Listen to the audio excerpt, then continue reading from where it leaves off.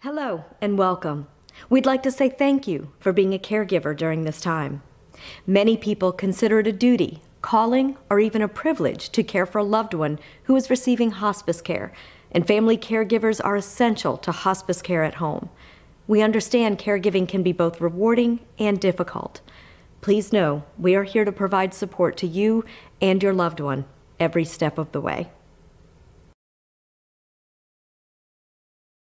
Our team will guide you in this training video through a few simple steps and provide you with the tools to help care for patients wherever they call home. Make sure the room is warm, comfortable, and allow for privacy. Tell the patient what you plan to do.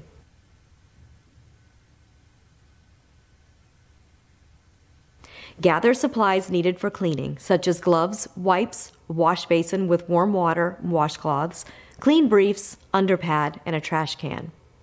Raise the side rail of the opposite side of the bed you are working on. Lower the head of the bed and raise the bed to your comfortable working height. Leave the patient on their back and check to see if their brief is soiled. Unfasten the Velcro tabs on both sides and tuck in the sides. Lower the front of the brief and tuck it into the back of the brief. Wash the area from front to back, making sure to reach all of the crevices and skin folds. Clean well and dry the area. Now it's time to roll the patient. Bend the patient's knee that is closest to you.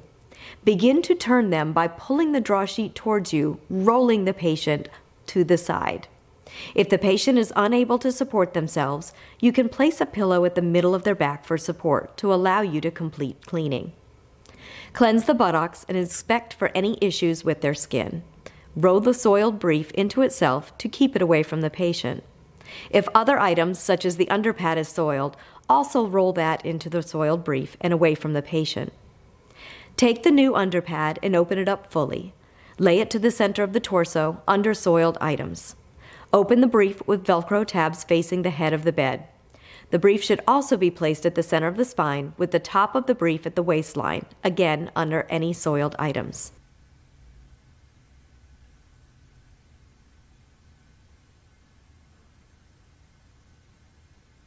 Following the same steps mentioned above, roll the patient to the opposite side of the bed.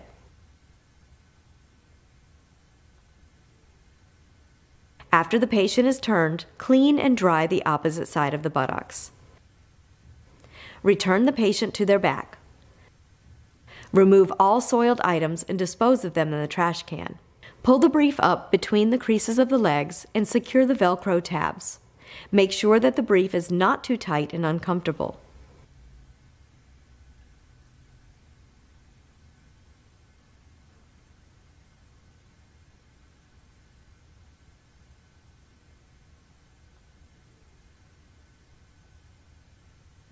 Lower the bed back to the lowest position and make sure the patient is safe, comfortable, and has pillows where needed.